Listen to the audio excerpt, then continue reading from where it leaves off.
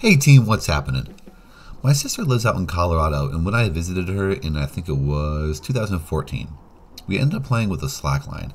I tried slacklining before this, and I was never able to walk very far, maybe one step at most.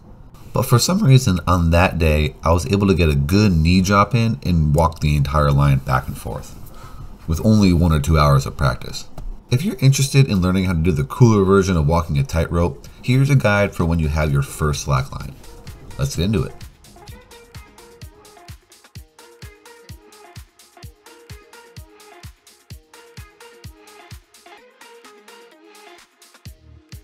Slacklining is one of those things that I really can't teach and have you immediately be good at. It's just a novelty movement that takes some time for your body to adjust, so practice is key here. But the good news is, I think everybody can do it, especially if they're determined. Before we walk on it, we gotta set it up. When you get your slackline, you're gonna have two things, a ratchet and a line. If you're environmentally friendly, I would suggest these soft tree wraps. The slackline goes under a lot of tension, and although it's not gonna bring a tree down, it might scrape up the bark and make a scenic park look less than perfect. Let's keep our parks looking good. You want to set the tree wrap around the tree or whatever post you're going to be using.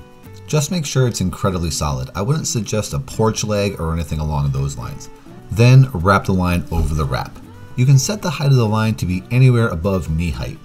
I'll suggest this height because your slackline will have some sag and you don't want to be scraping the ground when you're walking, especially when you're in the middle. You can fold the line over like this if you don't have any stabilizing apparatuses. This isn't the best way to keep the line flat, but it's a quick and easy way. From here, make sure the line has no twists or turns in it. Put the end of the line in the ratchet like this. Pull the end down and under so it comes right under the inserted fabric. Pull tight, keep everything in line, and then you can start to ratchet. I'm using two different types of ratchets here to show you the difference.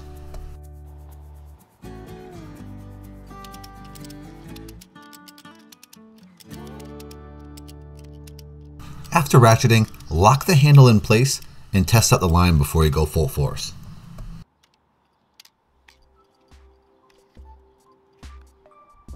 Now you're ready to start using the line once you set it up properly. The first step is getting on. Some people suggest starting from the very end of the line. This is because the line wobbles more the closer you get towards the middle, the looser it is and the longer it is. Starting from the end starts you off more rigid so you're able to balance as if it were a handrail or a curb and slowly introduce the slackiness. The issue is the slackline is not rigid, it's slack.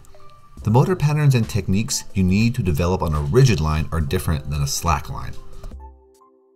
This is why other people suggest starting towards or at the middle.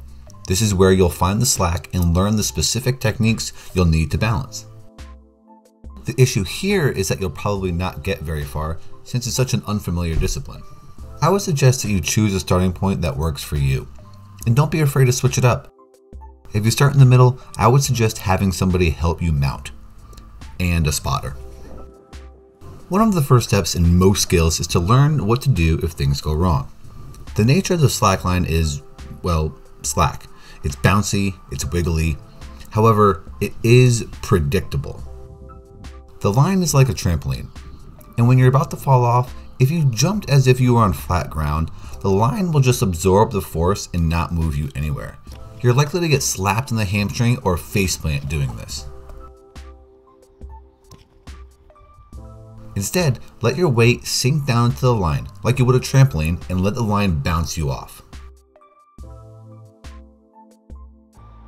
Avoid doing this. Another tip is where to put your hands. When your hands are up, you change where your center of mass is. The higher you put your hands, the higher your center of mass. This utilizes the same principle that makes balancing a longer object on your finger easier than balancing a shorter one.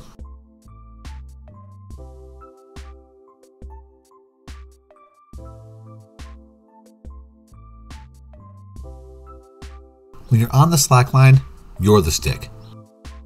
You have what's referred to as rotational inertia about the slackline. The taller you can be, the more time and distance it will take for you to go from being completely upright to hitting the floor, compared to if your center of mass was lower due to putting your hands down or maybe in your pockets. Although you're not moving your mass too much by getting your hands up, it provides enough time for you to make significant micro adjustments and get your feet under you. In addition to getting your hands up, you also want to get your hands wide. This is to adjust where your center of mass is to the left and to the right of the slackline very quickly without having to move your feet. The end result is keeping your arms up and wide, flailing around like you're an airman at a car dealership. But hey, it works, and it's the most advantageous position to stay upright.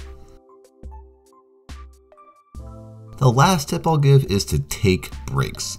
Remember the first time you did, well, anything? Maybe the first time you did a lunge or a push-up. If you were new to a movement, you might find yourself shaking or really straining. Slackline is no different. You're going to find yourself shaking and twitching maybe before you even get on. This is because, in short, your neuromuscular system has to figure out what motor units to fire and when to fire them for the most efficient movement.